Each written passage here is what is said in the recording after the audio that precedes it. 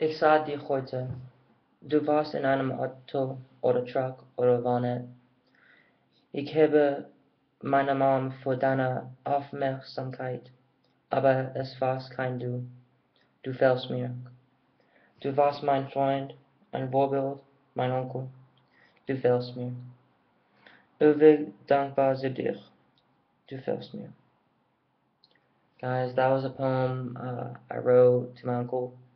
Um I saw him the other day, or I thought I saw him. He passed away in January, and me and him are really close. So every time I see a sports car or a truck or a classic vehicle, I think he's in it because he always loved that stuff. Me and him bonded over that stuff.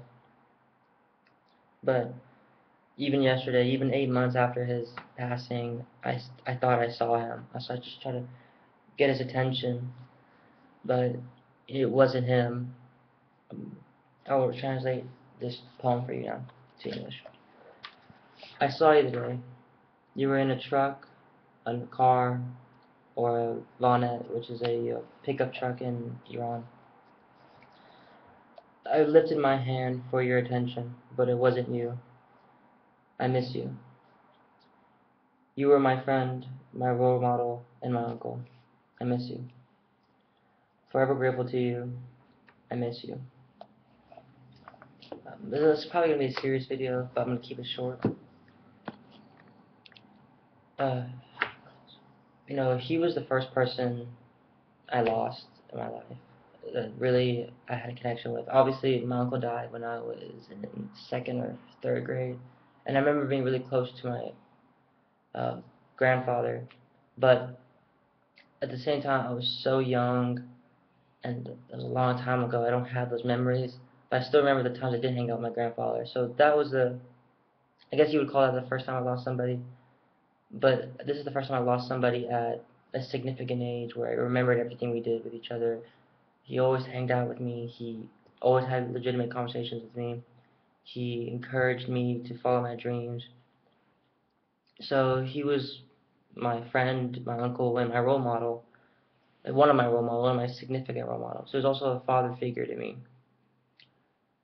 The point of this video is, like, guys, I'm 22 years old, and I guess in maybe the next 7, 8 years, life's gonna start taking people away from me. In the sense that it's might be their time to pass away, but for now, I'm gonna cherish my time I have with all these people in my life. So what should you take away from this video?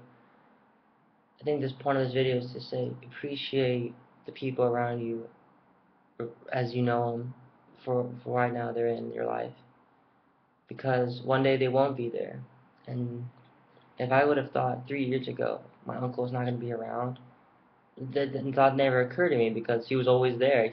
The thought of him never being there never occurred to me because he was always there.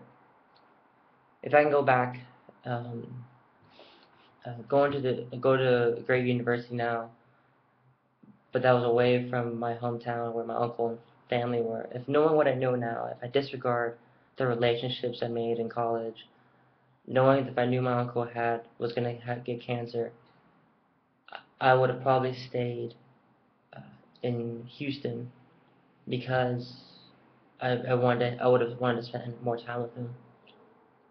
Um, I did see him uh, when I could.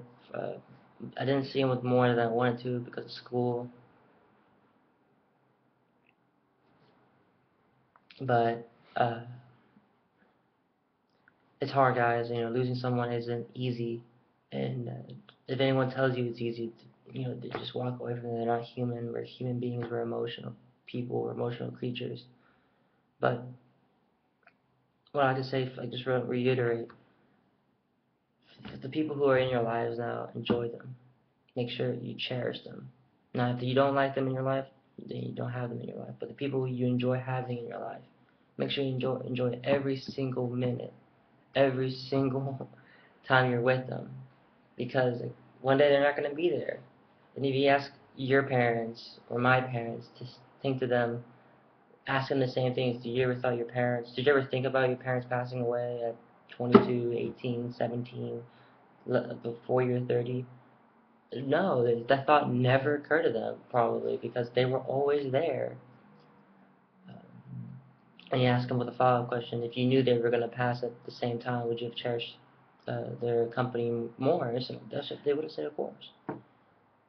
But hey guys, my internet's about to run out, but I hope this video uh, clears up some things, and I know this is a more serious video than I intended to make on this trip in Germany, but I thought y'all should deserve to hear it. Even after 8 months, I know he's not here. I know he's passed away, but I still think I see him because he was such a huge part of my life. It's difficult, but we have to realize that uh, we have to realize that if you still think about them, you still see them, as in like they still have effects on your life, as in like even if they're not here, you still think about their opinion. Oh, if he was here, what would he think of me? Well, if he, or they were here, what would they think of me? What would they think of my actions? What would they tell me if I was in a pinch or something? If I was doing success, what would they tell me to do? That means they're still around. They're not gone. Of course, you would like to see them, but they're still here. As long as if they're in here, they're still here because they still have influence on you. And that's what you want. You want people of greatness who to you to have influence on you, to still impact your decisions. Alright guys, this is a long video. I hope you enjoy. Have a great day. Cheers.